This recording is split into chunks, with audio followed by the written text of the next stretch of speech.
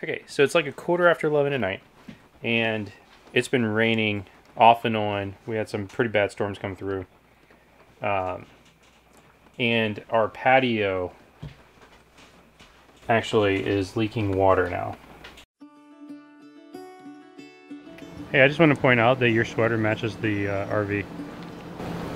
It was my Christmas present from Michaela. She must have known that we were getting that. It matches my truck. That's why she got it for me. But all right, so I have to go through this stupid swamp to move the car.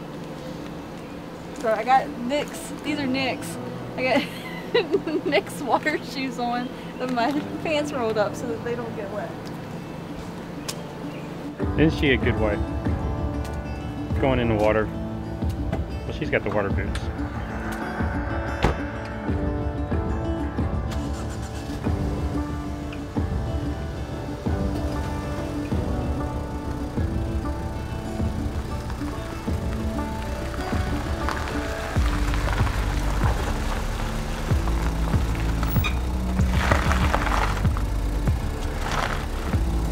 And she stopped in another puddle. Oh my god. Anytime it rains, there's a big storm or something. Some of these campsites get pretty flooded. There's about 2 to 3 inches of water separating me from the pull handles. Be able to empty my tanks. So, yeah. We're back in Virginia, and we spent the morning just hanging out a little bit, and then we went to church, and then we had lunch with our family. And now we are heading to a friend's house. Or we're gonna meet our friends. We're gonna meet our friends at the fairgrounds. Yep, you've seen them on the channel before, Kendall and Margot, and they own the DRP Collision Shop. You want to give us your chairs? Yeah. Oh, I'm on YouTube. Hello. Yes. Making your YouTube debut.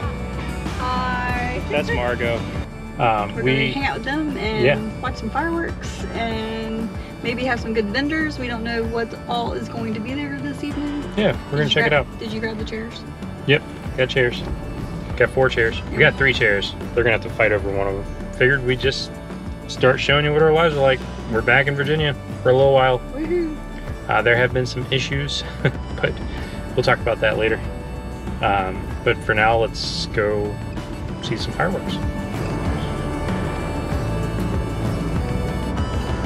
How are you? Hey, good. How are you doing? Doing good. How many people There's is it? 4 of us. 4? Then it's $20 for the carload. You can go ahead and follow that SUV right there. Perfect. Thank you. Finally got here, but now we're waiting in line. We had friends come up. They are grabbing chairs. We were late. Yeah, we're late.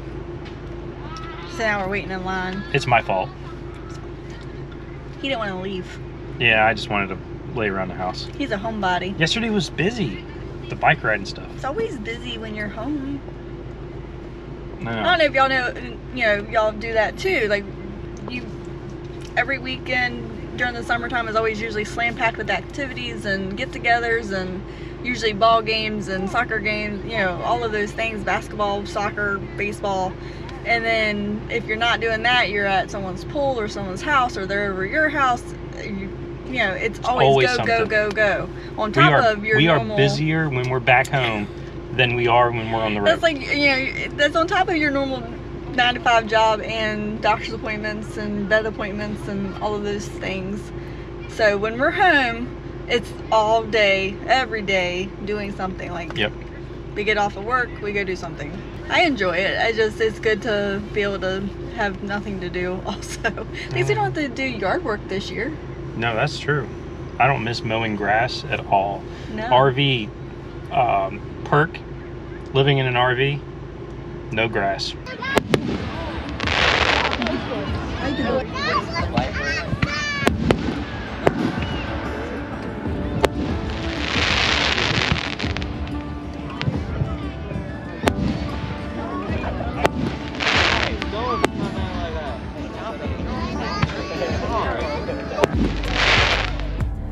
One more time for everybody. I said, I'm an idiot. I filled my Berkey up and left it in the sink. So all the filtered water just went in the sink. Oh. Tis life. now we'll have to. Okay, so it's like 11:15 at night, and it's been raining off and on. We had some pretty bad storms come through, and our patio actually is leaking water now. There's trails of water kind of coming down from the bolts up here, up towards the top, and then it's puddling down at the bottom. My guess is it's coming in. Hard to get the flashlight in there. It's coming in right under this plate, probably, because that's where the metal is separated. And it's running through some crack in the wall or the trim and coming out from underneath the wall. In the interior. In the interior. Yeah, and these things are made of what? You know, RVs and water don't mix. So we're wondering if it's actually coming through the bolts of the door itself and maybe leaking through, or if it just got wet somehow and this is residual water coming out of it. We don't really know at this point. But what I do know is we've had puddle of water on our floor twice now, and we're trying to soak it up. And so I think tomorrow what I'll do is, my idea again, maybe put some rice right there, just to try to soak up as much moisture as possible, and then put the fan on it. Yeah, dry out the wall. Hopefully it'll stop raining. Well, we gotta put caulk on the inside. And then dry this out and caulk the inside of the patio. Of the patio where all the metal is, the metal framing. And maybe that can help prevent it. But yeah, can't do anything in pour down rain, so yep. It is what it is for tonight. Yeah, so we're gonna try that before we call and make a fuss about this. We're gonna try to do a little bit of troubleshooting on our own and figure it out. Hopefully it's nothing serious. It's, you know, yeah. It's just it really has been raining. I think it's been pouring all day. So for the time being, I just put the awning out about a foot, just enough to cover the side for a little while to see if we can't let it dry out a little bit, and then we'll just retract it back before we go to bed. Yep, that's it. It's 11 o'clock at night. This is RV life for you. 11 o'clock at night and we got water on our floor. But we'll work through it. We'll figure it out and then give you guys an update. Water is not our friend. No, it's not. And we continue to run into issues. So to catch you guys up, yesterday it was raining really hard and we noticed there was some water collecting on our floor, like right beside our kitchen slide. And it's coming from underneath the wall.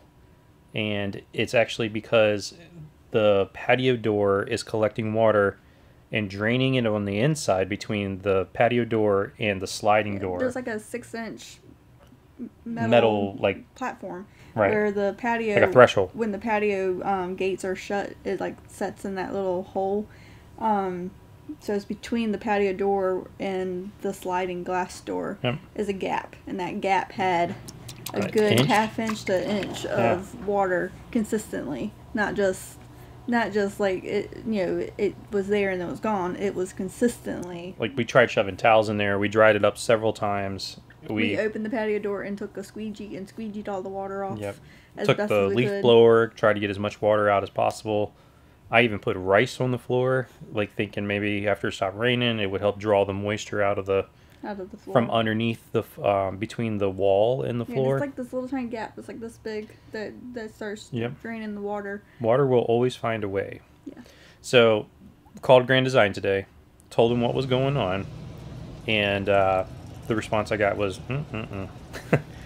and it's pretty bad. And so Lippert has the new waterproof, weatherproof patio doors on the 2021 models and 2022 models. Some of them on the back patio, water leaks from the bottom bolts. Well, ours has not done that until... Back one hasn't done it at all. Back one hasn't done it at all, but it's not the waterproof. It's not the new door. It's the old door. So, and we've had other things, like the bolts came loose on the side patio door. Yeah. We've had to tighten those up.